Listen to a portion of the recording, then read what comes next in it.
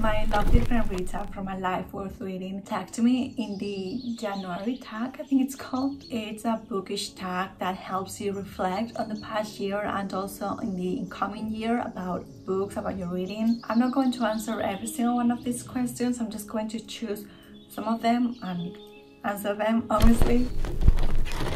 Okay, so starting off with my 2022 bookish goals. The first one is to read 70 books. Obviously, I can read more books or less books. It's fine. This is just a number. The next one is to read all the books that I bought in 2021. So here I have all the books that I hold in 2021. I always try to prioritize the books that were gifted to me. Then the next one is to read my 22 books for 2022. I actually made a video talking about all the books. The problem that I have with making these books is that my reading taste is always changing, I feel like, or my reading mood, so it's a little bit difficult to choose 22 books to read during an entire year. But the books I chose in this list are books that have been on my mind for a long time, so hopefully when I get around to reading them, I still will want to read them. The next one is to read my 2022 releases. I have a master list of books that are coming out in 2022 that I think I'm interested in reading. I just want to be up to date with the new releases. Obviously, I don't have to force myself to read a book when it comes out if I'm not in the mood to read it. But I do want to try to prioritize reading more new releases because that's something that I don't really tend to do. Then this one is going to be an interesting project and it's to continue or DNF my book series. I have this master list on my Notion page of the authors and series that I started reading and also the ones that I want to start reading. So my goal this year is to try to continue reading this series that I have already started, and if by the end of the year I feel like I don't really want to continue the series, or if I haven't picked up any more books of that series, I'm just going to DNF the series and not continue it, because sometimes I feel like I force myself to finish series. Like, I don't like abandoning series. I don't know why. For some reason, if I started reading it,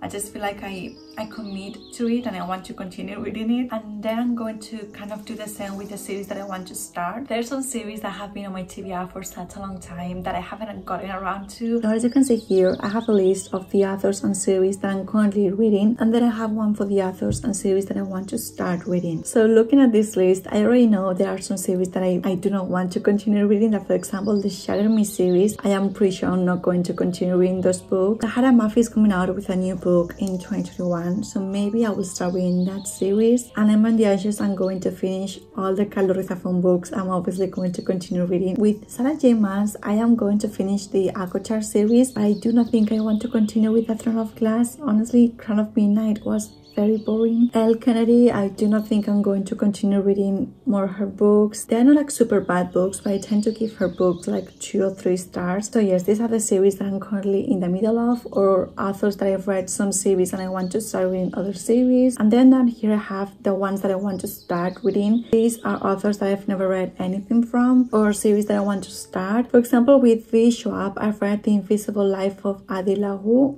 I always say LaRue.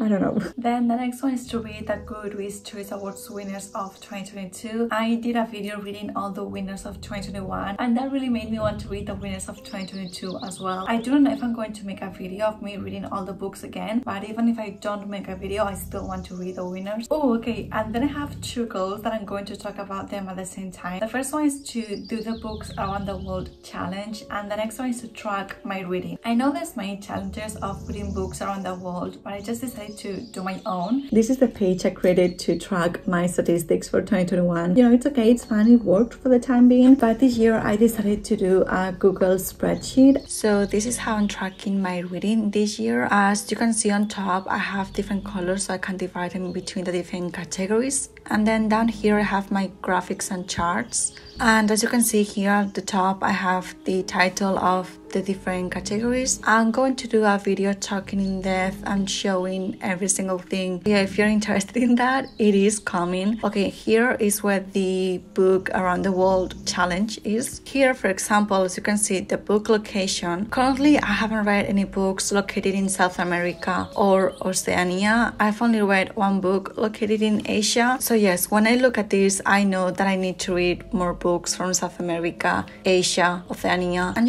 just try to read books from different countries. I like having this visual because here I can clearly see the countries where I haven't read books from. Then here I have my book location region. I also like adding the region because Southern Europe and Eastern Europe are not similar, as well as North America and South America, or Central America, or even the Caribbean islands. So as you can see here, I've divided all the regions in my own way. Like for example, I have Polynesia, Melanesia, Micronesia, also the Caribbean islands. Obviously, I feel like everyone divides things differently, but this is the way I did it. And then on my Notion page, I did a books around the world page with all the regions and the countries within the region, so I could just go back here and see where I decided to put the country. Going back here, I also have the author's nationality. As you can see, pretty much all of them are from the US. Some of them are from Spain. One of them is from Nigeria. The other one is Australian. But yes, the book location may be a little bit more spread out, but the author's nationality, it's not. And then here I just have the author's continent. This circle is going to become more bigger and bigger as I keep adding the author's continent. And yes, this is just the author's information. Like I said, I'm going to make a video talking about how I'm tracking my reading this year. And then here I have the co-pile rating system created by Jeep from Book Roast. I forgot to mention this, but this spreadsheet is from Jeep, and I just reorganized everything, changed some colors and just some categories. And then from the graphics and charts, I pretty much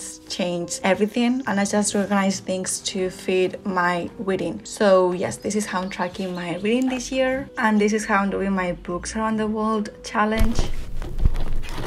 But instead of 3, I'm going to show 4 because I don't know, I need to show 4 of them. The first one is a mythology book, and it's Kaikeyi by Vaishnavi Patel. This is an adult historical fiction, fantasy and mythology book, and then I'm pretty sure this is also Indian mythology. Then the next one is The Daughter of Dr. Moreau by Silvia Moreno-Garcia. Last year I started reading her books, and even though I didn't completely love Gods of Jen and Shadow, I absolutely adored Mexican Gothic, and I feel like this book is going to resemble Mexican Gothic a little bit more due to the horror and Gothic atmosphere, and also all her covers are absolutely stunning. Then the next one is Gallant by Schwab. I've only read one other book by Schwab, which was The Invisible Life of Adagio. I didn't absolutely love that book, but it was because of the plot and because the story ended up being a little bit too focused on the romance element of it. But I did fall in love with her writing style and how she builds a story and how she builds a character. This book is going to be a Gothic horror fantasy paranormal book. And then the last book I'm going to talk about, Clare of Alaska Sanders by Joël. This is going to be the 3rd book in the Marcus Goldman series, and this is going to be my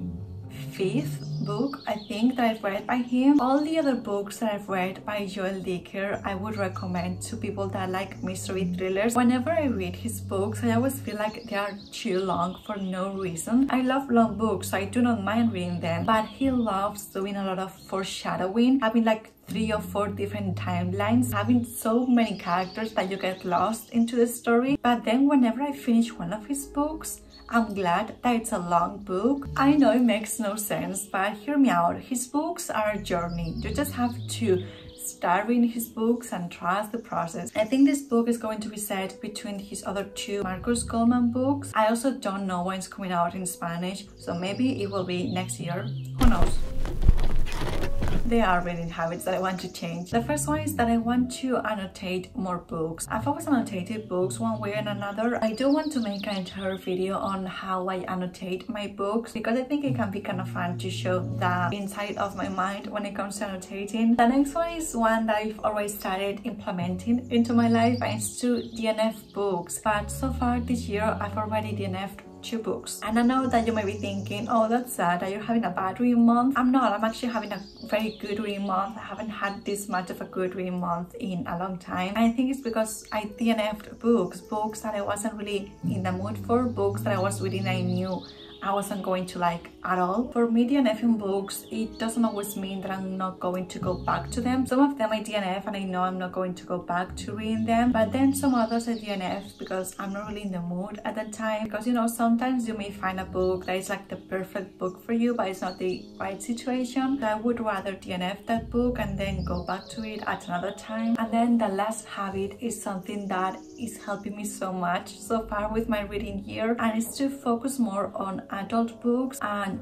genres you enjoy. During the summer of last year, I really came into the conclusion that I'm very quickly growing out of YA books. When I was doing my statistics for my reading year, I realized that I tend to give YA books, especially fantasy YA books, between 2 and 3 stars. Like I never gave them 4 or 5 stars. I love reading fantasy books and most of them are YA fantasy. I'm obviously not going to stop reading YA fantasy books because I feel like that has been part of my life for such a long time, but I do have to realize that the books I tend to enjoy more are adult books. So yes, I'm just going to try to focus more on the adult books and less on the YA books. There's a lot of series that I wish I had read when I was younger, but I didn't know the existence of those series, so I just have to accept that I'm probably never going to read some of the series that I want to read that are YA fantasy. And then for the genres, I feel like I know what genres I enjoy and which I don't enjoy so much, so just, you know, keep that in mind. And yes, I didn't know if it's going to come out this year, but I know it's going to start filming this year, so maybe it will come out next year. And it's the adaptation of the book Sira by Maria Dueñas. Sira is the sequel to The Time in Between by Maria Dueñas. The Time in Between is my favorite book so far of this year. This year I rewatched the entire series with my mom, and honestly it's so good. I love the story. I'm really excited to see how they're going to adapt this book into a mini series because there are some very iconic places. There's 3 of them. The first one is the greatest battles in history. I'm not really going to talk about that book because I know for a fact I'm not going to continue reading that book until the end of spring, the beginning of summertime. That's the type of book that I like to read when I'm on vacation or when I have free time, because it's a more dense book. And with non-fiction history books, whenever I read about a certain topic, I then like to research the topic and kind of study some things. So yes, I need my time with that book. The next one is A Clockwork Angel by Cassandra Clare. I was doing a vlog for the Infernal Devices. That's why it was taking me so long to read it, because whenever I wanted to read it, I also needed to vlog and I didn't have time to vlog. But sadly, I'm not adoring this book as much as I thought I would. I am liking it, but I'm just not, you know, falling in love with this book. And this goes back to the thing that I said, that I'm not really enjoying YA books anymore. I am liking the story much more than the Mortal Instruments story. I think it has to do with the Victorian historical fiction setting as well. And then the last book is Romantic Outlaws by Charlotte Gordon. So far, I'm really enjoying it. The flaws that I have with this book are not with the book itself, but with the characters of the book. This is a non-fiction book which focuses on Mary Wollstonecraft and Mary Shelley, like their 2 different lives. Whenever I do my wrap-up, I'm just going to talk about